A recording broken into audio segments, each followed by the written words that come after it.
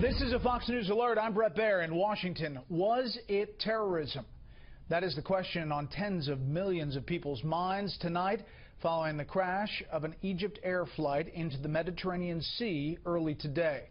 66 people were aboard that flight from Paris to Cairo. There are conflicting reports about whether any wreckage has been spotted so far. The U.S. is helping in the search, offering assistance from its experts and working feverishly to try to find out about what happened. We have Fox team coverage tonight. Catherine Herridge has the latest intelligence on the crash.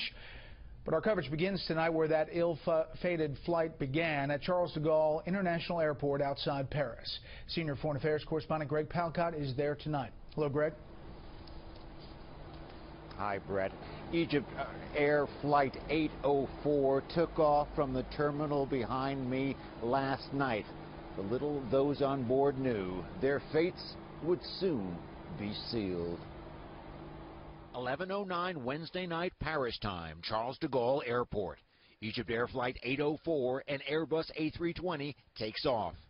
On board, 66 people, including 56 passengers. Among them, Egyptians, French, a Canadian, a Briton. No Americans, but there were children. And among the crew, tellingly, 3 security. The flight from Paris across Europe towards the destination of Cairo goes smoothly at the outset. 1:24 Thursday morning, the plane enters Greek airspace. Air controllers there make voice contact. There are no reports of stormy weather. And then, over the Mediterranean, something went awry. It executed a turn of 90 degrees left and then a turn of 360 degrees toward the right, dropping from 37,000 to 15,000 feet, and then we lost it at about 10,000 feet. 2:29 a.m., 175 miles off the coast of Egypt, the plane was gone. No distress call, no other indication of trouble.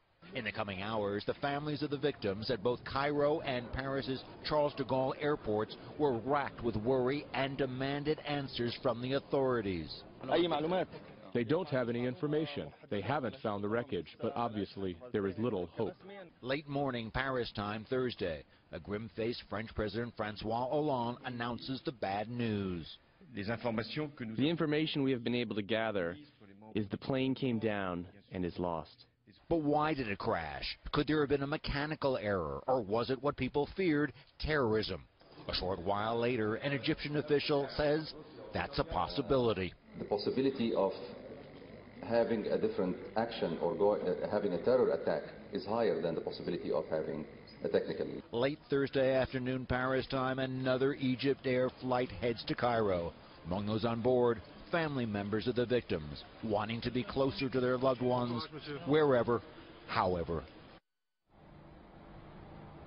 And more questions tonight. EgyptAir now says it cannot confirm that the debris found earlier today in the Mediterranean came from its stricken plane, as the hunt for clues continues. Brett. Greg Palcott live in France. Greg, thank you.